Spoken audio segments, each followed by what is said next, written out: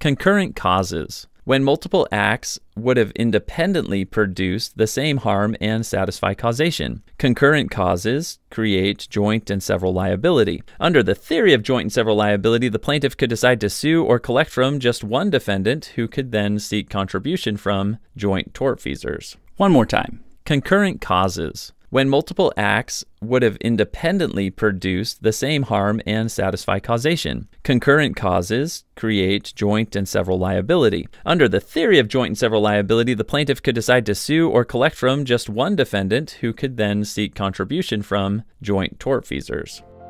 Crushенdo's revolutionizing legal education with hundreds of mnemonics and illustrations, thousands of practice questions, affordable pricing, lifetime access, whiteboard videos, plus audio outlines and audio flashcards. Master the law faster and with more freedom than ever before with Crushendo. You should definitely check out crushendo.com today.